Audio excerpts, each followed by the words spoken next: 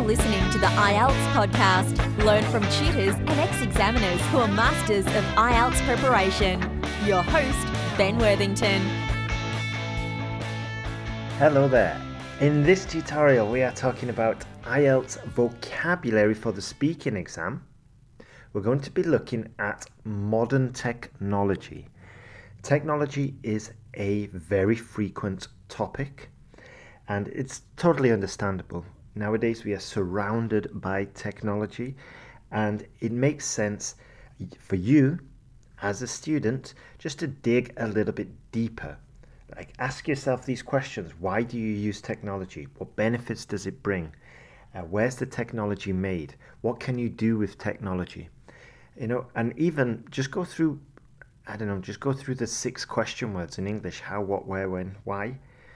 Go through those. What technology? When did you use it? Why do you use it? How do you use it? And by doing this, what you'll be able to do is probably discover blind spots, whereby in your mind you think, oh yeah, I can talk about technology, but when you actually get down to it, it could be more difficult than you had anticipated. So just writing out some sample answers from your own mind, or even reviewing some sample answers, but definitely writing them out and finding those weak spots, not just in certain topics, not just in certain areas, but also drill down and look at the word choice. Can you upgrade the language anywhere? Are you using basic verbs? Are you using basic adjectives? Are you forgetting to put anecdotes in there? Are you using examples? All of these kind of like small improvements, when they add up, when you add them up, they definitely make a difference. It's what we've said before. It's called stacking the deck in your favor. Stacking them up, all these small improvements, and eventually you can get the score that you want to, be it band 7, 8 or 9. Right then, in this tutorial, what we'll do is I will read through some sample answers for speaking part 1, the cue card, and part 3 questions. Now, if this is your first time listening to the podcast, welcome and thank you for choosing this one. My name is Ben. I'm from England. I'm from up north, as they say.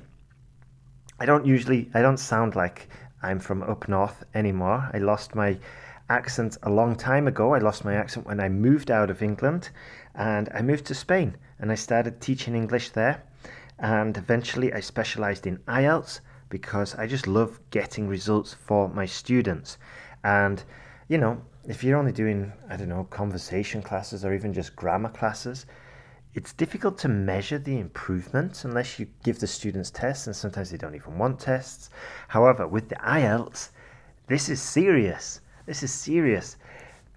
The student's going to take the test, and whether you performed or not will clearly be shown after the exam. So this is why I decided to specialize in IELTS. However, I didn't really know how to teach IELTS a while ago. A long time ago. Let's get the tense. I didn't know how to teach IELTS a long time ago. So what did I do? I started this podcast, and I started looking for experts, linguistic experts, grammar experts, pronunciation experts, speaking experts, listening experts, and I interviewed them. I interviewed them for this podcast. Then I tested out what they told me. I tested it out on my students. If it worked, it went into the online course. If it didn't work, I obviously didn't include it.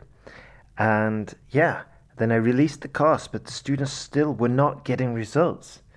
Some students were, but some students were like, hey, I bought your course and I failed IELTS. And that, for me, being a results-focused guy, just did not add up. I was not happy. So what did I do? Well, I started correcting the essays for the students. And this way, when we combined the feedback, the students actually working and applying what they had learnt in the course, then we got traction, and then we could offer the guarantee of jump to band 7 or it's free. So if that sounds like something that would benefit you, it's not just band 7, it's band 8, band 9. The guarantee is for band 7, but we have students all the time jumping bands just because the adaptable nature of the course. You know, if you're writing at band 7, then our tutors will push you to go for band 8. Likewise, if you're writing at band 8, we'll push you to go for band 9. And yeah, that's how we get results day in, day out. And that's why we're always able to have students available for the success interviews when we ask them how they did it. So without further ado, let's jump into today's class about technology. So hopefully you've got a pen to make the most of this tutorial. And I'll just quickly give you some vocabulary, and you could play vocabulary bingo later during the class. That means when you hear one of the terms that I said before, you just mark it off your list. Okay, so let's have a look at some useful vocabulary. Access to the internet and the internet. 99% of the cases it's the internet. And this is unique. I had a student the other day and they always used internet without the article, and it's a mistake, a very common mistake I see when I'm correcting essays day in, day out. So the internet. Another term, advances in technology. It's basically a progressive forward movement in technology. Back up your files. Rapidly obsolete. Become rapidly obsolete. Okay? It just means to quickly come out of date, to quickly become out of date. Computer literate. Wow, this one rings a bell. I remember at my dad's shop when they installed a computer and the elderly staff were scared of it. They were definitely not computer literate. Okay, computer literate is adequate knowledge of a computer. Okay, we've got a few terms there. Glued to the screen. We all know what that means. Internet access, obviously having the ability to enter the internet. Internet of Things, this is an exciting one. This is where you've got your coffee machine connected to the internet, your vacuum cleaner, your speaker. This is the Internet of Things. I find this fascinating, this one. Online piracy. The older listeners will be very familiar with this maybe. Downloading the old MP3s. Now it's all streaming, but it just shows you how fast technology works. State-of-the-art technology. Tesla comes to mind. To log in, to just sign into your computer, to upgrade your computer system, to get a larger, quicker, more modern computer. Wireless hotspots. I don't usually use hotspots that much. It's just like, hey, have you got Wi-Fi? Yeah. So keep an ear out for those phrases as we progress. So let's go.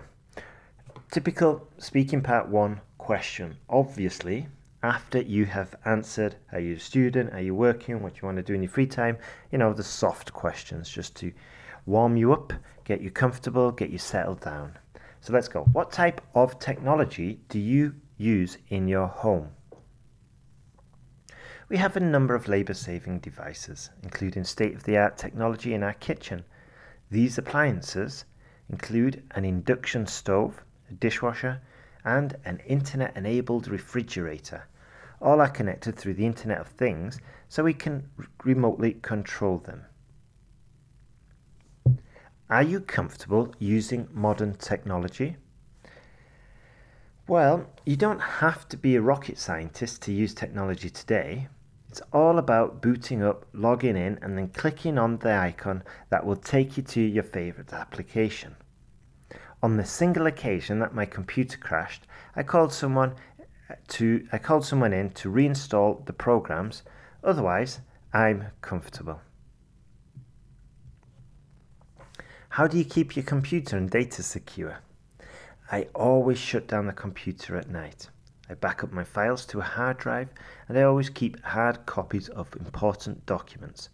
I'm very careful with my privacy settings, especially in wireless hotspots. Okay, so notice there, we're not going to put in a ton of effort into answering these couple of sentences, but ideally, if you have like higher level techniques, you might want to save those. Keep your powder dry, as they say in England. just basically means save some of your best techniques for later. You don't want to keep on repeating and using them. What do I mean by techniques? Well, I'm working with a student at the moment, and I'm teaching her how to, add some contrasts using comparatives such as whereas. I'm teaching her how to add anecdotes, how to answer hypothetically, all of these. And these are useful techniques, and you can definitely use them in your, in your answer, especially for part 2 and for part 3. In fact, I'd recommend, if they don't come naturally to you, then add them to your part 2, because there you have the opportunity to set it up and it will still appear natural. Whereas in part 1 and part 3, you have to be a little bit more spontaneous and it's not as easy to set up. So let's go. Speaking part 2 QCAD. Describe an item of modern technology that is most important to you. In this type of question, you should describe the type of technology that you use, how long you've been using it, how frequently you use it, and how it is a necessary part of your life. Again, we have the how, the why, and this is an invitation for you to develop it. Develop your answer. Let's have a look at this sample answer. My laptop is the most important digital appliance in my home. I've had a laptop for years, but I've recently upgraded my computer. I'm computer literate, I study from home, and I need internet access to do my research. Advances in technology have also made it possible for me to work from home, surf the web in search of freelance opportunities. In my leisure time, I download books and music from the internet. I pay for these via electronic fund transfer. I don't condone online piracy, as I value the arts and believe that the authors and songwriters should be rewarded for their work. I use social media networks to keep up with my friends and family across the globe, and I also shop online from time to time. Okay, quite a straightforward answer there. Not really super technical, but the vocabulary is there. Social media networks, shop online, upgraded my computer, advances in technology, computer literate. It's not bad at all. Lots of topic-specific vocabulary there. Personally, if I was reviewing this and this student was working with me, I would say, okay, can we add in some contrasts here? Maybe jump from different time frames. For example, I don't condone online piracy, as I value the arts. However, I do have a few friends that don't hesitate in pirating films or using torrents to download books. But I used to do this when I was a kid, when I was a teenager, but I've matured a little bit and I don't think it's appropriate nowadays. You see, it's a little answer like that. We've got a contrast between myself and my friends. Also, I've got a contrast between what I used to do when I was a teenager and nowadays. This invokes the past tense, and it's so easy to incorporate these in part 2 of your cue card. Also, I'm saying it's so easy because you've got that preparation time before you start. Likewise with the conditional, it can be quite easily and effortlessly integrated. I'll give you an example. I use social media networks to keep up with my friends and family across the globe. If I didn't have these networks, it would be extremely difficult to maintain contact with my family. I guess I would have to use pen and paper, and that would most likely take a long time. There we go, 2 conditionals in right at the end. Just a nice little boost to your score. Next one, part 3 questions. Now we know these are going to be getting more abstract. We know they're going to be a little bit more difficult, perhaps a little bit more tedious, and more than likely they are going to be questions that you haven't really thought about, or you have never really ever answered them in your life, Like, for example, it's very unlikely a tutor or a friend or an employer will come up and say, hey, do you think that there are any disadvantages to modern technology? It just doesn't happen, all right? So what I'm saying is that it's definitely because of the unusualness of these questions, it's more than necessary to get ready.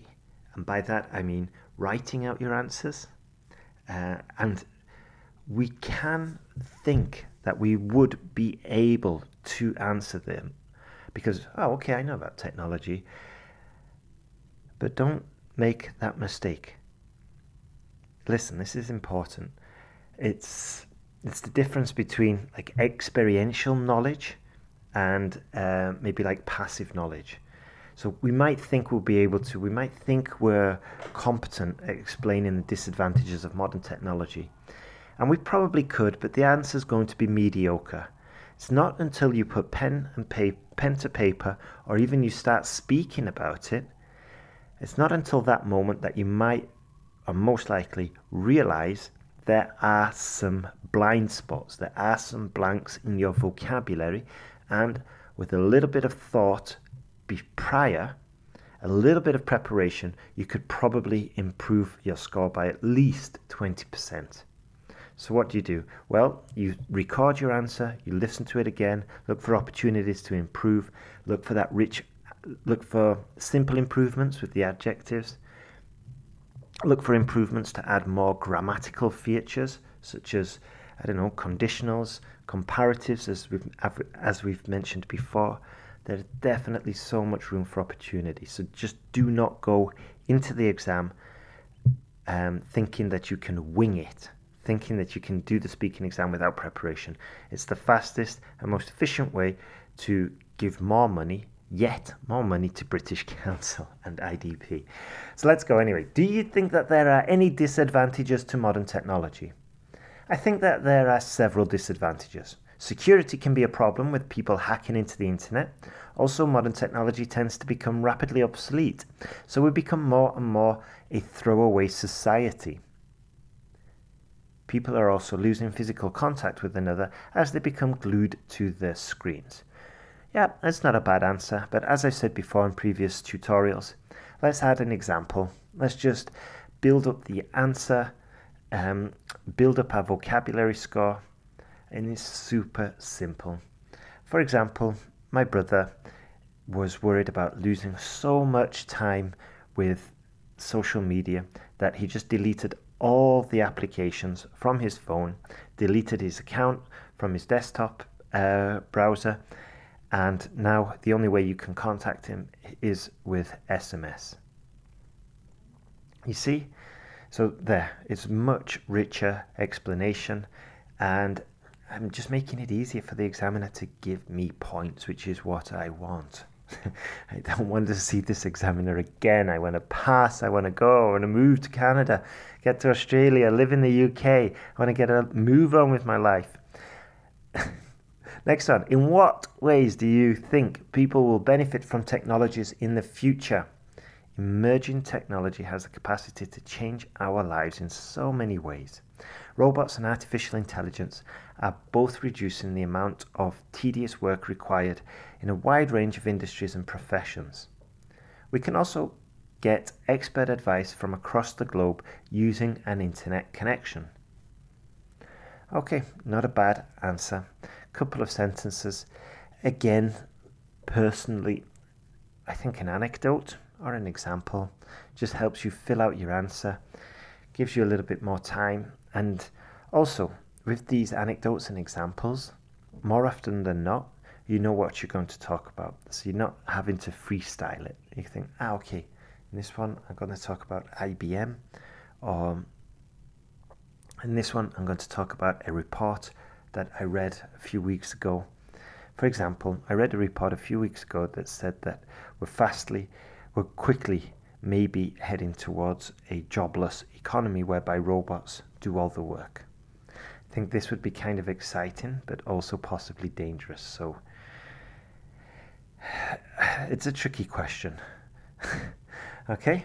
And that's another useful technique actually that I was teaching one student the other day, just to summarize your answer.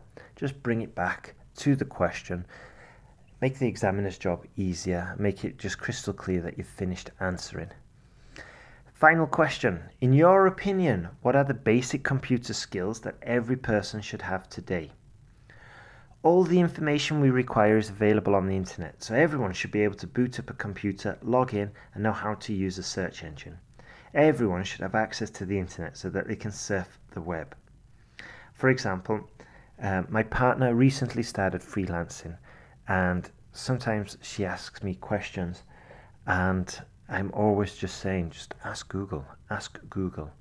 And I think that just having the ability to phrase your question correctly is an insanely valuable skill, because it opens the doors to so much more knowledge. You see that in that example that I gave, it pushed me into giving an idiomatic expression, which is another kind of like tick box feature for points in the exam. Open the door to answers and a world of knowledge, for example. So there we go. That's it from me today. Thank you very much for listening. If you're serious about improving your score, or if you're just struggling and taking the exam again and again and again, then please get in contact. You can sign up for our newsletter at IELTSPodcast.com. And once you sign up, you'll be able to get the discounted essay correction service, and you'll be able to even get speaking feedback, which is becoming very popular as well. So go to IELTSPodcast.com, sign up, and let us help you improve your IELTS score. Thank you very much for listening. Have a great day and keep on moving forward.